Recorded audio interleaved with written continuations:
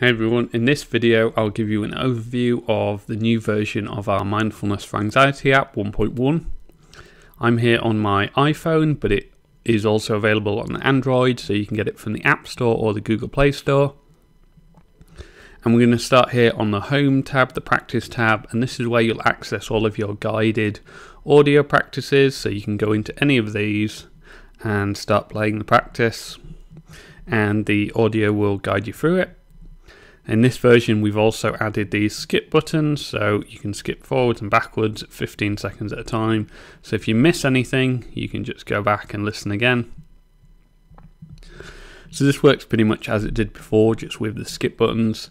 But then if we go down to the bottom here, we've also got these tabs, for example this timer tab, and this is a self timer if you want to practice mindfulness in silence. So you can use these buttons to adjust the time up and down. By default it's set to 10 minutes, and we can turn that to whatever we want. Hit the play button, and again it'll give us the timer indicator, but you can close your eyes because at the end of the timer you'll get that nice chime sound, the same one that you get with the guided audio.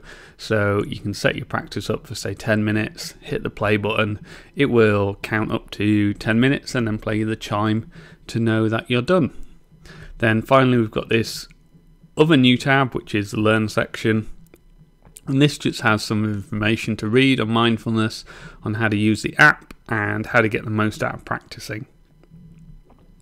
So that's the 1.1 release. You've got the guided audio practices as before, you've got the new self timer, and all of it has adjustment buttons and skip buttons, and this new Learn section as well.